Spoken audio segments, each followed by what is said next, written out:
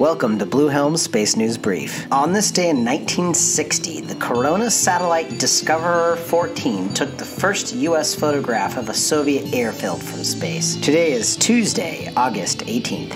Arabsat said it plans to spend $300 million on the manufacture, launch, insurance, and ground infrastructure for the satellite called Batter 8, an all-electric satellite. All-electric satellites move slower than their chemically propelled counterparts, but require less volume for fuel, leaving more room for revenue-generating payloads. Batter 8 will also carry an experimental photonics feeder link from Airbus called Telio to demonstrate optical communications that Airbus says will be, quote, highly robust, unquote, against signal jammers. Kymeta Corp announced today the acquisition of Lepton Global Solutions LLC, a Virginia-based satellite services specialist. Under the terms of the deal, Lepton Global Solutions will become a wholly owned Kymeta subsidiary. With the acquisition, Kymeta deepens its expertise in offering communications services to the U.S. government agencies that have expressed interest in purchasing an, quote, entire connectivity solution rather than hardware alone. Kymeta Executive Chairman Doug Hutchinson told Space News, quote, Lepton over the years has done a great job at providing that solution, unquote. Skylo, a Silicon Valley satellite communications startup, announced a partnership today with Sony Semiconductor Israel, a company formerly known as Altair Semiconductor. Sony Semiconductor Israel and Skylo plan to develop and deploy cellular chipsets that can connect over geostationary satellite networks by taking advantage of a narrowband Internet of Things, IoT, protocols. With the new partnership, Skylo and Sony will be the first firms to deploy cellular IoT chipsets based on narrowband IoT protocols established to work with 5G networks, according to the news release. NASA announced August 14th it will establish a Mars Sample Return Independent Review Board to examine the agency's current plans to return samples from Mars, which started with the Mars 2020 mission launched July 30th. The board will be chaired by David Thompson, a former president of Orbital ATK. Jeff Grambling, who is the Mars Sample Return Program Director, said, quote, the goals of the review are to make sure we're on a firm foundation technically going forward, to review the concepts that have been developed to date, and also to look at the cost and the schedule that we are proposing, and to make sure that they agree and that we've got the right resources we need to do this job, unquote.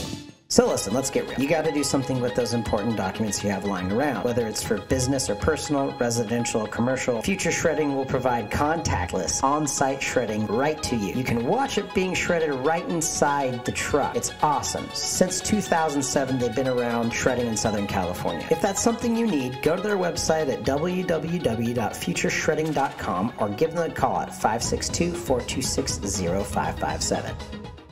Law, Policy, and Events. Secure World Foundation and the Agência Espacial Brasileira, or AEB, please forgive my pronunciation, will host a webinar tomorrow, August 19th, on the topic of, quote, opportunities and benefits in space resource utilization. Government space agencies and private companies around the world have already started research into and demonstration projects around the necessary technologies to explore celestial bodies and to use the resources found on those bodies. Accessing these resources will require cooperation between industry and governments both inside of the space sector and outside of it to ensure sustainable activities that provide benefits to all countries. That was a paragraph taken from the website. The link to the article and the webinar will be in the show notes.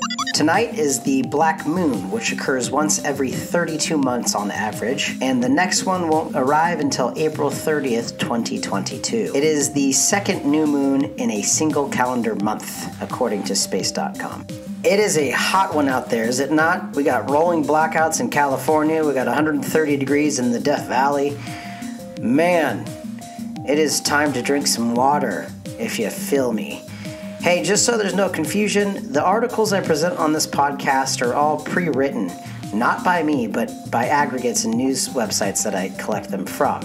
If there's any ever confusion, I do list every single article I quote in the show notes.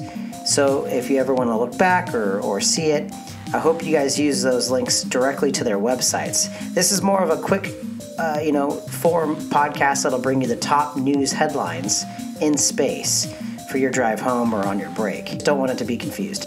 Anyway, as always, you can find us on Instagram or Twitter at bluehelmco. I see some of you coming after me. I see ya.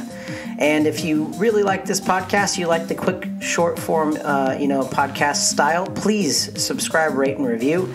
We'd love to hear from you. We appreciate you being around here. You can email me at bluehelmco@gmail.com.